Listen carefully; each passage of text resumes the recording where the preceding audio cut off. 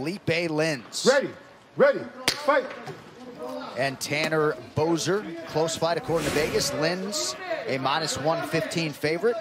Boser -105 on the comeback. Boser is in red, Lins is in black. You know, stylistically, this has all the makings to be a tremendous fight because both guys, they're pretty similar in style. Of course, Lins has the black belt in jiu-jitsu, but on the feet, they both like to plant the feet, they like to be in the pocket and trade heavy blows.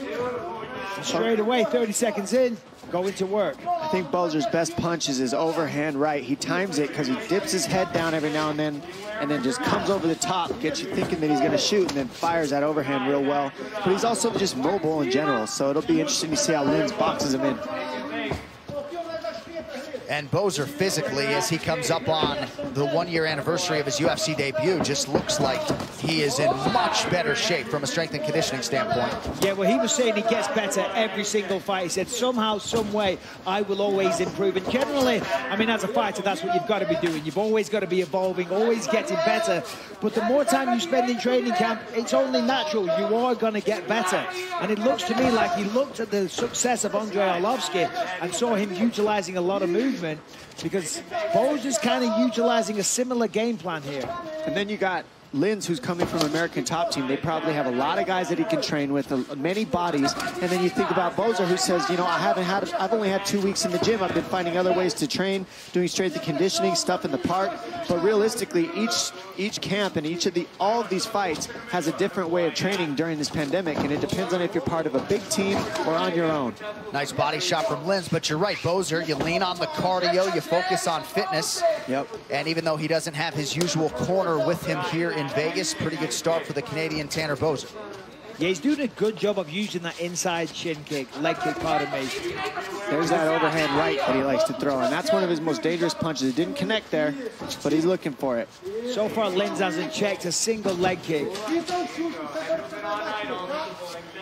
Boser, not a guy who will necessarily wow you with volume, but he's accurate, moves very well on the feet for a heavyweight. Lins looks like he hits so hard, though. I mean, the way he's throwing those punches is serious. Yeah, for sure. I mean, look at him. I mean, he's built. He's a thick guy. And on the flip side, honestly, I think Boser looks like he could make light heavyweight. He does look light, Mike. I agree, but they're around the same way. I think he just likes to use his light weight as a speed tactic. And look, there's that overhand right.